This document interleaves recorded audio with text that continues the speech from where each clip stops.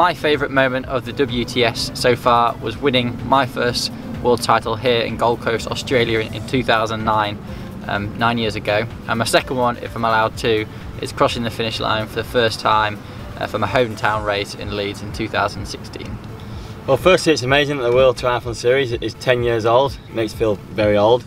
My favourite moment has got to be winning in 2012, to winning the overall series in Auckland in 2012. And obviously my least favourite moment is the Cozumel event, and the less said about that, the better. So thank you for all your hard work.